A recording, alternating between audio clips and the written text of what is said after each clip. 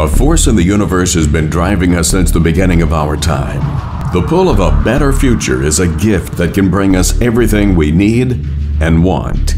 What evolves humans is the ability to pass on to the next generation skills and knowledge to make life better. It's in our DNA.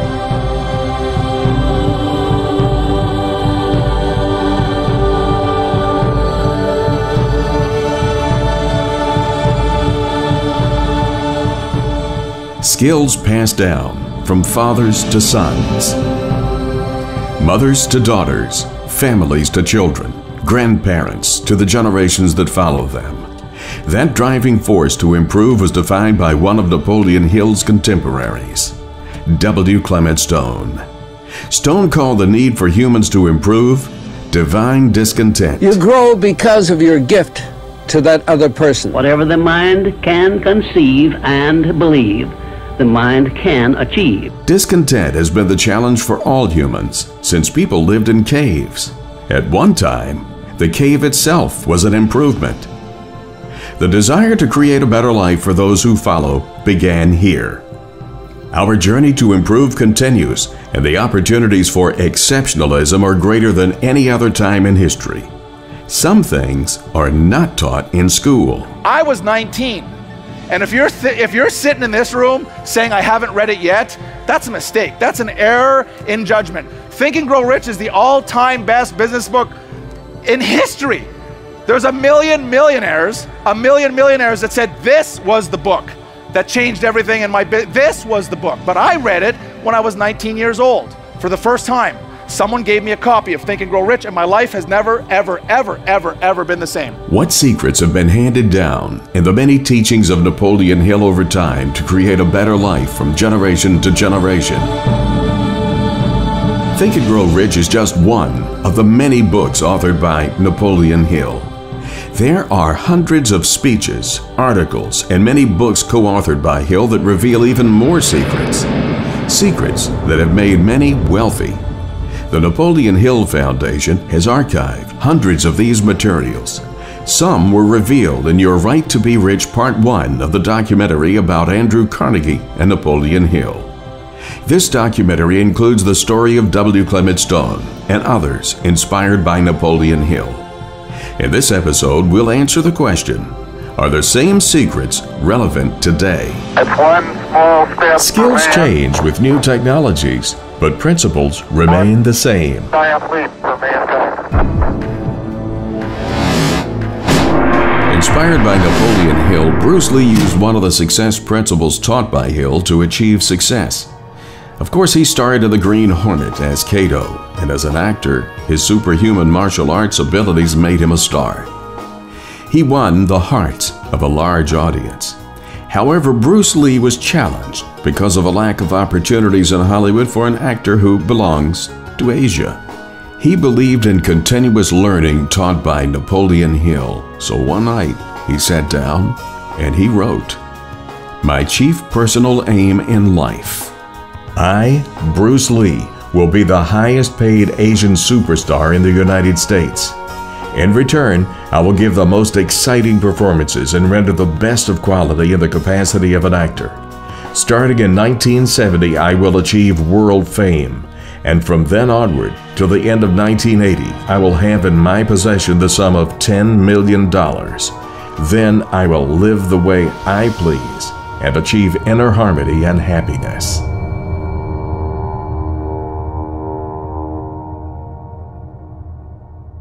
Asia is the source of another life changer for millions. Deep in an Asian rainforest, a small mushroom thrives. From generation to generation, this herb has been reported over several thousand years as having significant medicinal benefits. In ancient Asia, the mushroom called Ganoderma lucidum has been harvested and praised for its unique properties. Today it's paired with a gourmet organic coffee to produce Organo Gold. That discovery is the basis for one of the fastest growing companies worldwide. Organo Gold began in 2008 in Richmond, BC, Canada, in a small shop with only 3 employees. In just 2 short years, OrganoGold became the fastest growing network marketing company in the world.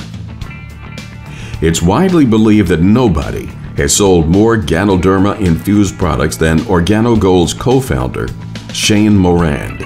His ability to motivate and develop leaders all over the world has been a blueprint for many of OrganoGold's top distributors and has helped the company expand into 6 continents. Shane's visions have been instrumental in helping OrganoGold become one of the most admired network marketing companies in the world. And it started with an idea from just one of Napoleon Hill's vast collection of works. Shane explained how they broke all sales records. According to Shane, we broke growth records. We built more millionaires than any other company in history in such a short period of time. We began with Napoleon Hill's philosophy. We teach it, we train it.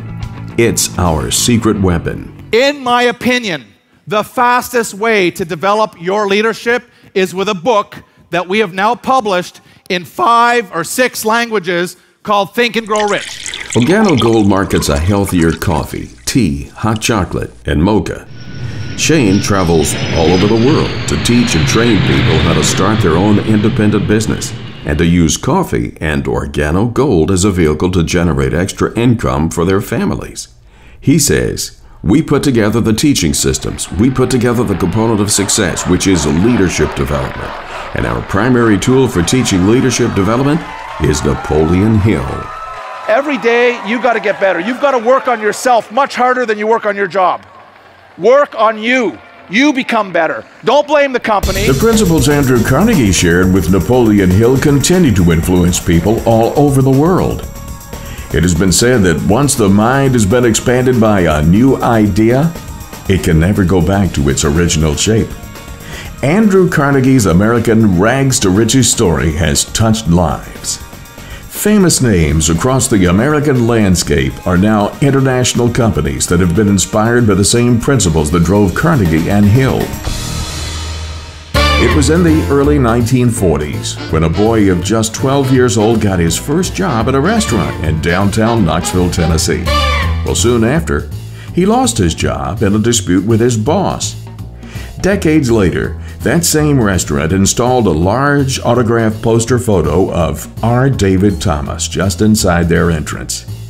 Before Dave Thomas of Wendy's became a household name around the globe, he was a young cook in the Army. At that time, he read Think and Grow Rich. The seed of his great idea was planted.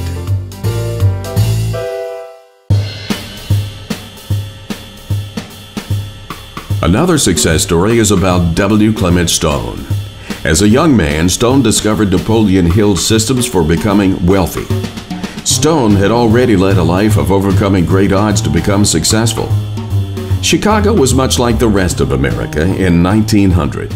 The skyline we know today was only an idea. Everything we know started as an idea. Many of the things we now take for granted were not even dreamed of as yet. No internet. No television. Not even radio. Something was about to change. In 1900, the new 20th century was the dawn of an era of invention, prosperity, and wealth. Discontent was abundant on May 4th, 1902 in Chicago when W. Clement Stone was born. His father died in 1905 when W. Clement Stone was just 3 years old, so his mother found work as a dressmaker. Her long hours and hard work motivated the young Stone to go to work when he was only 6. His first job was selling newspapers. I wanted to earn some money by selling newspapers because I didn't want to ask my mother for it. But I started walking north and saw at Helly's restaurant. And I walked in and sold a few papers, and Mr. Helly kindly pushed me out the door. So I go in again and sell some more papers, and Mr. Helly this time pushed me hard and fast out the door. And so when he was in back of the restaurant, I came back in and started to sell, and Mr. Helly started coming over, and one of the customers yelled out, "Helly, let him alone." So he did. So I sold out. Next day I came back with twice as many papers.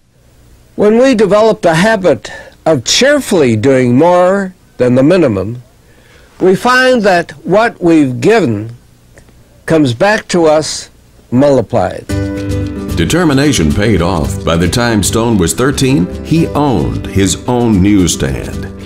Years later, he discovered a secret to turn his hard work into millions.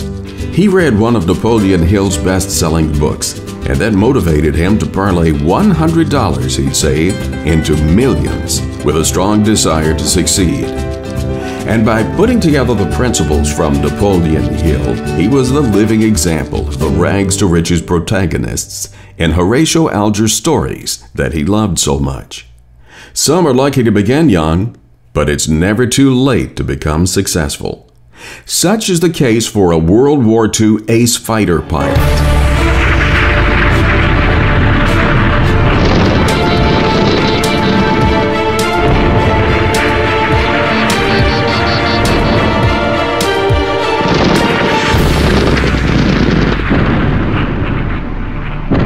When Og Mandino returned home to the States, his skills in the cockpit didn't translate very well to transition to a successful civilian life.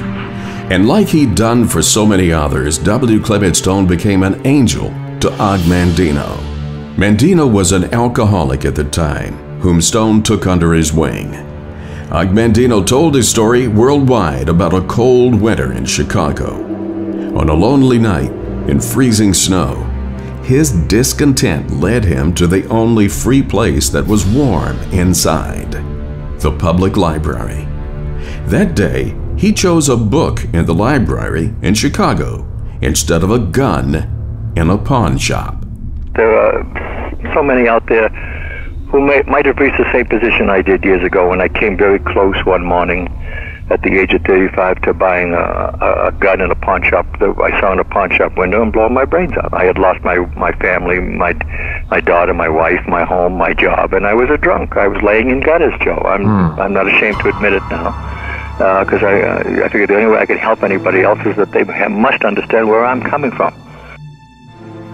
The book by Napoleon Hill led Og Mandino to a lifelong relationship with W. Clement Stone.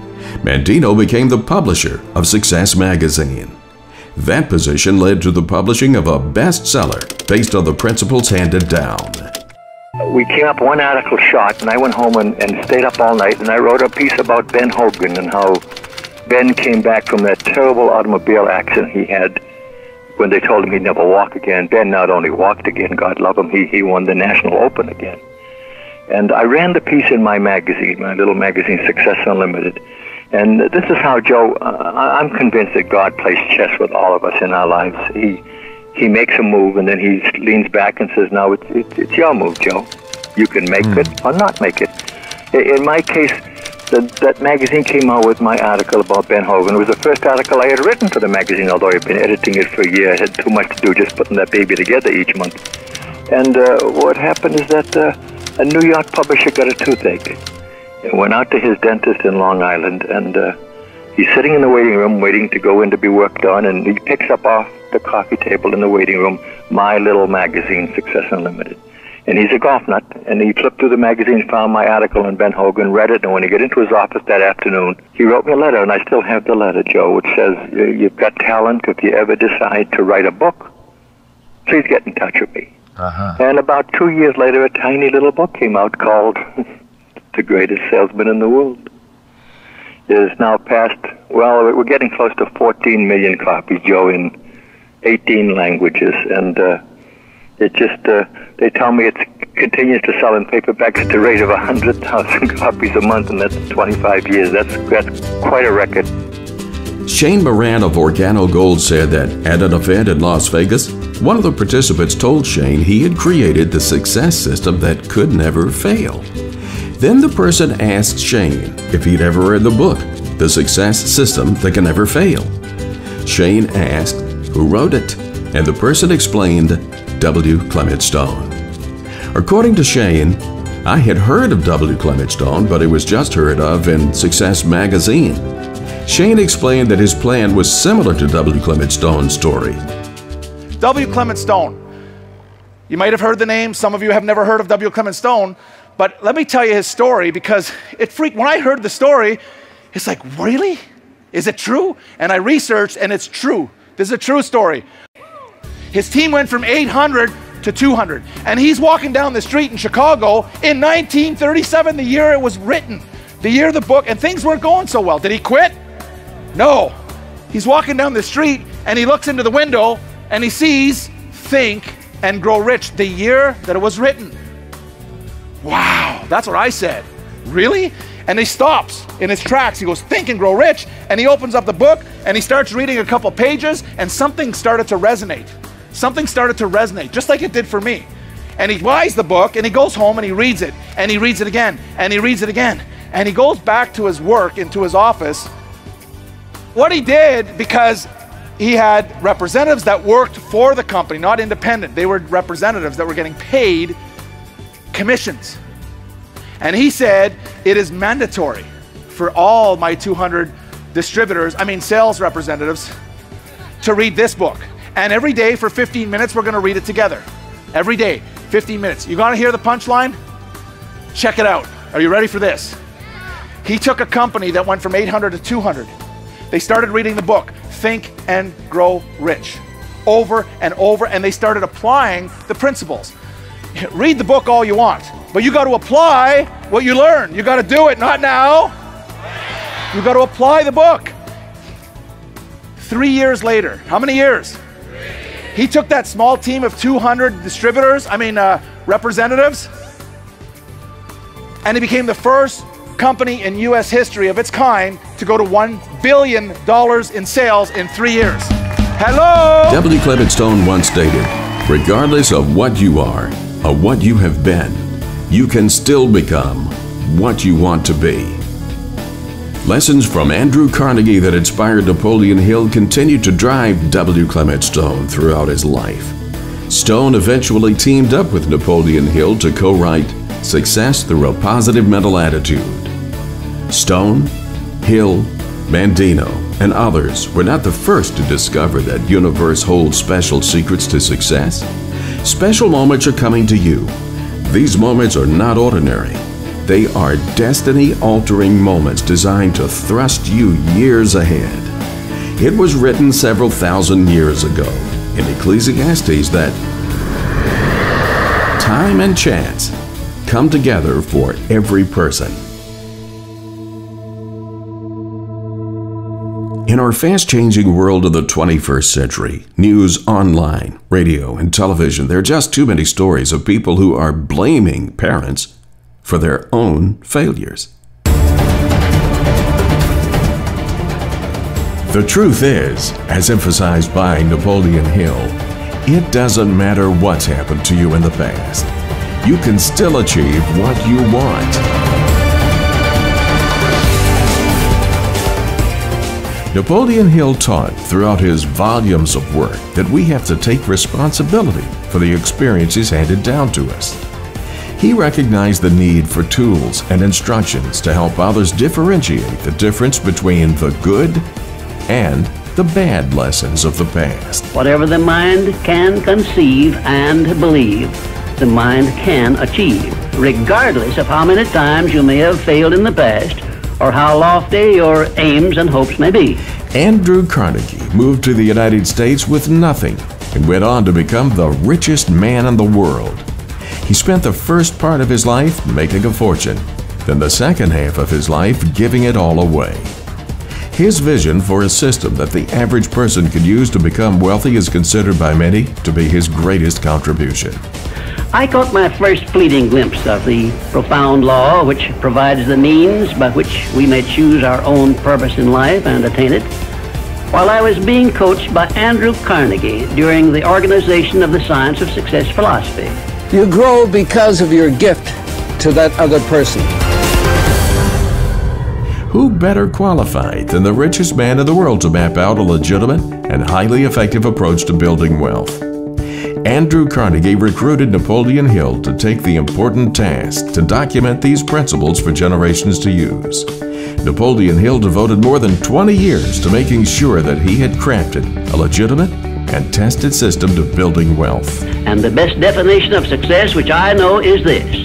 Success is the knowledge with which to get whatever you want from life without violating the rights of others and by helping others to acquire it. His life work, revealed in hundreds of lectures, speeches, articles, books, audio, and video programs, have been revised in a systematic course called Your Right to Be Rich.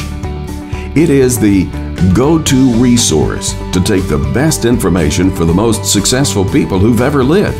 Almost every personal development speaker and author refers back to Napoleon Hill. Why?